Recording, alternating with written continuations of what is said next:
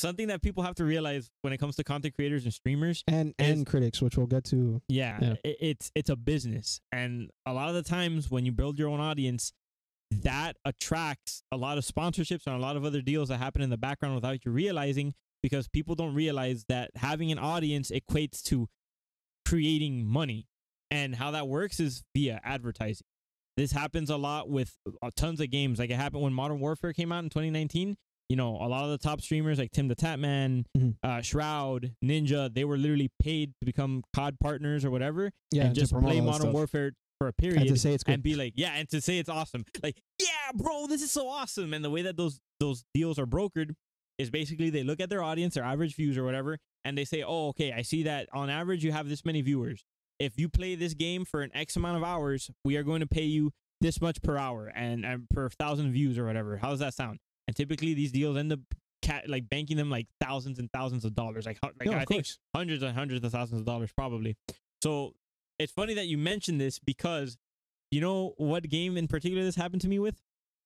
Marvel Avengers. I was trying to tell you, like, yeah, I literally the one who finally sold me on it was Shroud, because I was like, whoa, Shroud literally only cares about like first-person shooters. So if he's playing Marvel Avengers, it must be so good. Little did my naive dumb butt realize that this man was paid. Well, okay, hold on.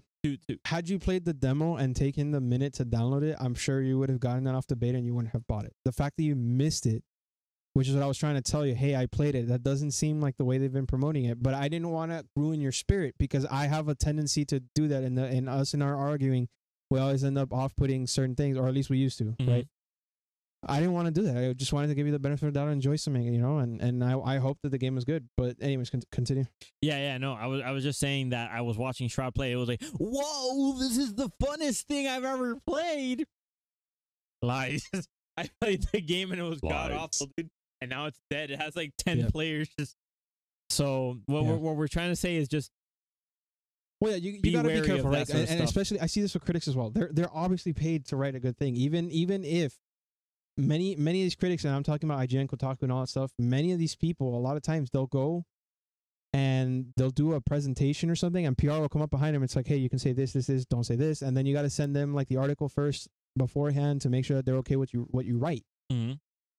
And well, it builds unnecessary hype, because they don't know the full extent of the game. They're only given a piece, and they're only able to make the impression off of that piece that, again, is most likely what's going to show up on E3 anyways, because they want to hide the skeletons behind the closet. I think it's already pretty messy that the developers, like PR people or whatever, or the companies themselves, like try to have any say in how honest a review can be, because that already kind of removes a little bit of the honesty right there. But the other thing is too is that I heard that they're not necessarily even paid to do it, because I think that might even result in like a legal issue. No, it depends, because a preview isn't a review. Right. But I like, all I'm trying to say is that it's not always necessarily that there's an exchange of money. I know that a lot of the times, like with companies like Kotaku and all that. Okay. But the money also comes from the business themselves. Like they'll say, hey, we want to keep a good relationship with this company, so we'll give you a bonus if you write it this way. No, right. I get that. And I know that those might be some cases, but I actually I forget, there was like this lady that apparently was a popular game reviewer or something, that she worked for IGN, and I think she made a video talking about this stuff. Is that, I think, if I remember correctly, Alana Pierce, the girl that I mentioned at the beginning, probably that was abused. She was the one that made the video talking about how some critics are just sometimes they're afraid to give a good or bad score, because they're afraid what the readers are going to be like, and sometimes they are coerced in previews. Right, at least for IGN. She's speaking for IGN specifically. When you're doing previews, that's where it kind of gets like gray.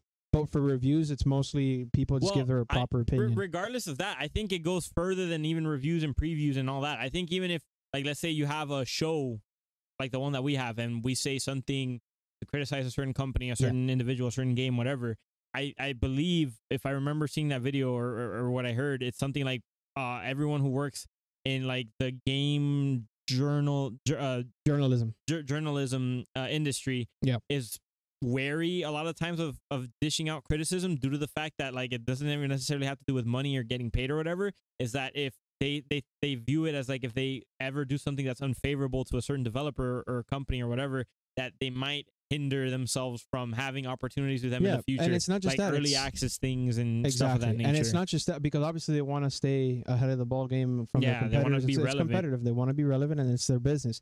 But it's not just that. It's also with the audience. They don't want to piss off their audience because they might disagree with their opinion. They're afraid to do that. And that's very valid as well, which are things that people have to keep in mind when you're listening to somebody who gives their opinion. Yeah. Right? And a little later when we get into the critics part, where we start pulling that apart a little bit more, I'm going to mention some people that I still find trustworthy to this day to give properly give their own opinion on reviews or in-depth analysis and all that stuff. That sounds kind of spicy. You're going to be naming people that you should probably be like, stay away. No. I'm going to name people I trust. Okay. I'm not going to name people you shouldn't trust. I'm going to name people I trust. Okay. Yeah, I'm not going to put anybody down. I'm only going to pick up people I trust, and then I'm just out of curiosity. You don't have to name anyone, but is there people that you're just like, oh yeah, I don't trust that person in particular? Oh no, of course. I mean, I don't classify them by people. I classify them by the company they work for. Oh, okay, by the people, by the company that work for. Even I think everyone could think of a couple of companies. At the end of the day, it's like they might be cool people, but they're obviously stuck by the company. So if I see like a certain reviewer writing a certain way and they belong to, like, I don't know, Kotaku or something, I'll be like, Kotaku sucks. I'm not going there, right? Same thing for IGN, same thing for anywhere. I'm obviously objective depending on the person who it is, because everybody's different and some people have tenure, some people don't. But there's very, very few people I trust for an opinion anywhere, even on YouTube, like YouTube content creators, because it's the same crap. It's the same crap. Right. And more than the critics, the content creators are the ones who are most afraid of losing out their option, because their entire content is based on them being competitive and showing gameplay and this and that first and getting the dibs to promote their content and all that and their brand. Yeah, like Mr. What was his name? The walkthrough guy? The Radbrad? Radbrad, yeah. Radbrad always gets his games early and stuff. He just gets, I mean, he just does the game and he gets a lot of views. It's not like he criticizes, or he does reviews, but he doesn't criticize them like to the extent but I'm just saying that's an example of a content creator that might be a little scared to be like, yo, this game sucks because like let's say I know that he did a walkthrough of Spider-Man, the first Spider-Man when it first came out. If he goes like, hey guys, this Spider-Man sucks, then he's gonna look at it, like they're gonna look at Insomniac's gonna look at it and be like, Spider-Man sucks, so you're not gonna get an early copy next time. And that's just bad for his business. The Radbrad just says every game is great, so yeah, that's a positive. But I threw out a name to throw out a name. Even it could be Angry he looks Joe. like he's not interested in the game. He just says like, yeah, this game's great. Yeah, that's like his trademark. At this point, I don't even think he even bothers recording that line anymore. He just has it pre-recorded. He just pushes a button and says, this game's great. This game's great. That's funny. I don't mean to put in that on the guy. The guy looks cool. He's awesome. I've seen a lot of his videos. But it's just funny how that line almost always shows up in every video. Anyways. Hey there guys, thank you so much for watching this episode of the Co-op Syndicate. Make sure to check out both the Co-op Syndicate main channel and clip channel to get all of our content. If you haven't already, please consider liking, subscribing, and ringing the bell as well so that you never miss out on any future episodes. If you enjoyed this episode, please consider sharing it with your friends and family, or you could also share it on any social media website of your liking. If you guys would prefer to listen to our podcast on the go instead of viewing the full episode on YouTube, consider checking the Co-op Syndicate podcast out at TheCo-OpSyndicate.buzzsprout.com. We host the Co-op Syndicate on Buzzsprout, and it is available on Apple Podcasts, Spotify, Google Podcasts, or anywhere where you listen to your podcasts. If you'd like to watch us as we record the podcast live, you could actually give us a follow at twitch.tv/Co-op Syndicate. We go live every Thursday and Saturday at 4:30 p.m. If you'd like to support the channel,